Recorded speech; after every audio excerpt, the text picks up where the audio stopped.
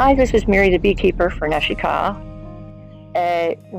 This is not the bee yard. This is where we store our extra equipment. It's around the other side of the property. We have this, it's a nuke hive, or you could call it a swarm trap. We use it for all kinds of things, but it's a small hive. It's an 8-frame hive. It's quite portable, and it was empty. I actually thought it had frames in it, but it did not. And I noticed some activity. I just wanted to, last thing I did today after some hive inspections, I wanted to see what was going on in here. And I thought, well, let's see if I can help them out any. These girls don't need any help at all, and here's why. This is so cool. Look at what they've done all by themselves. I want to get a good grip so I don't drop anything.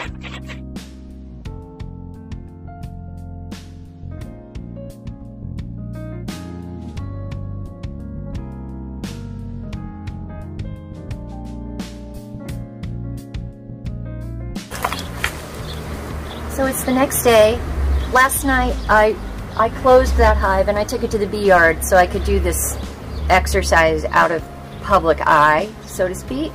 I completed the exercise and brought them back. The bees that you see against the back wall were foragers that left the temporary home in the bee yard, went out this morning and came back here before I brought this box back, which was just moments ago. As you see, they're finding their way inside. What we discovered yesterday were natural combs being built inside because there were no frames at all, and they were of course going left to right as opposed to front to back inside the hive. So I removed the combs and I strapped them to frames, as well as giving them a couple frames of drawn comb and a little bit of resource in there, and got the queen. They were protecting her really well, and all pretty calm about it. No smoke. I'm overdressed for the occasion. It was very calm.